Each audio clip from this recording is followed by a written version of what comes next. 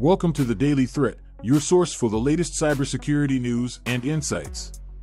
Today's episode covers three important stories, each highlighting different types of cyber threats and attacks. First up, we have a report from Wired about the latest sample of Apple Mac Lockbit ransomware. According to the report, this ransomware is highly sophisticated and can encrypt data on both Mac OS and Windows systems. The ransomware is delivered via phishing emails, which contain malicious attachments or links. Once the victim clicks on the attachment or link, the ransomware is activated and starts encrypting the victim's data. What's concerning about this particular ransomware is that it uses a double extortion technique, which means that the attackers not only encrypt the victim's data but also steal it and threaten to release it unless a ransom is paid. In addition, the ransomware can also disable security features on the victim's computer, making it more difficult to detect and remove. This type of ransomware attack is becoming increasingly common, and businesses need to take steps to protect themselves.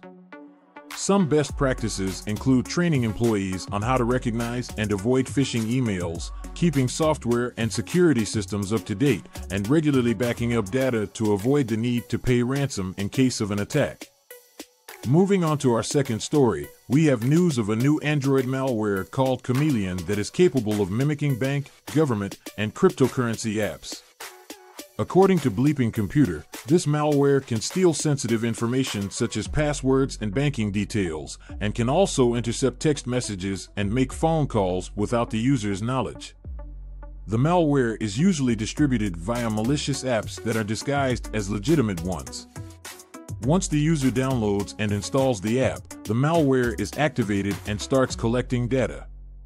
The malware can also hide its presence on the device, making it difficult to detect and remove.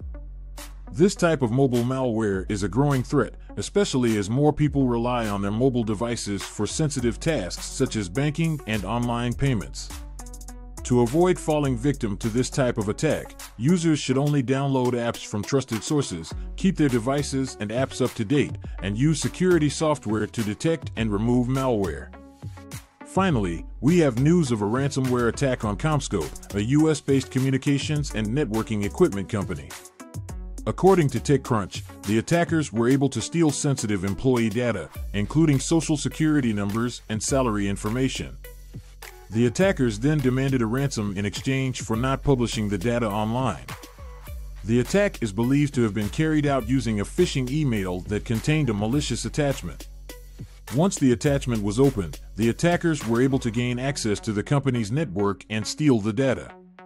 This type of attack highlights the importance of having strong security measures in place, including multi-factor authentication, regular security training for employees, and up-to-date security software.